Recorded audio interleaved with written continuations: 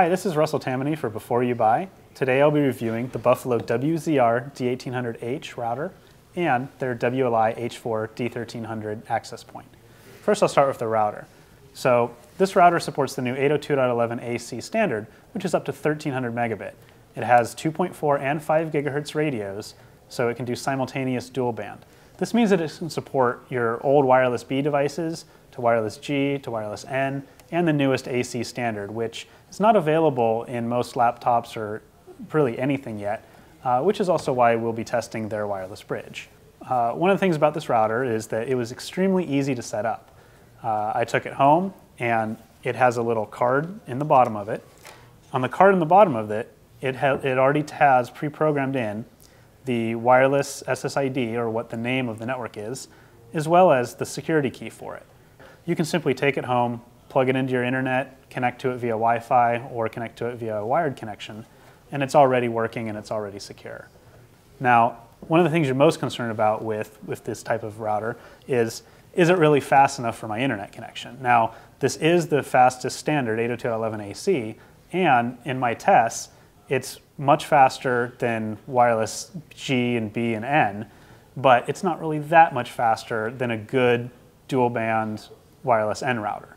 So if you have a fast internet connection, I have a 50 megabit internet connection, and this was able to handle it over wireless just fine. So this router also has a USB port in the back. The USB port can be used to share a hard drive or a USB thumb drive with other devices on your network, and it even has a web page interface where you can share it remotely, so you can access the files and media on it remotely.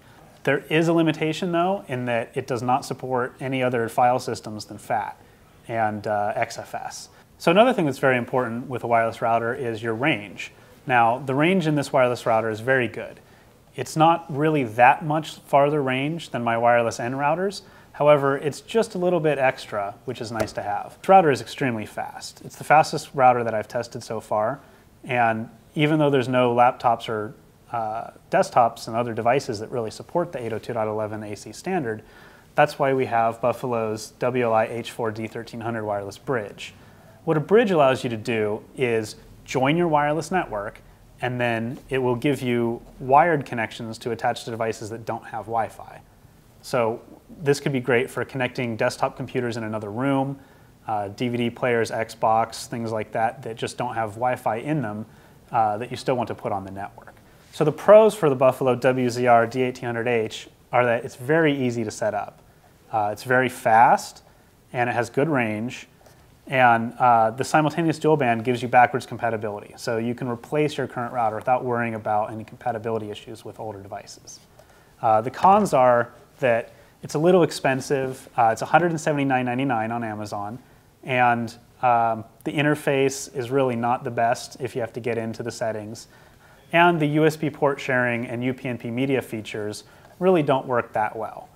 Aside from that, I'm going to give the Buffalo WZR-D1800H a buy. Now, their wireless bridge, which is the WLI-H4-D1300, also would get a buy. There's really nothing else that you can buy right now that's going to connect at this high 1300 megabit speed. So if you want to replace a wired cable in your house with a wireless system, this is a great system to link them up and get rid of the wire that you may have run along the ground or on the wall. This has been Russell Tammany for Before You Buy, reviewing the new Buffalo 802.11 AC wireless router and their 802.11 AC bridge.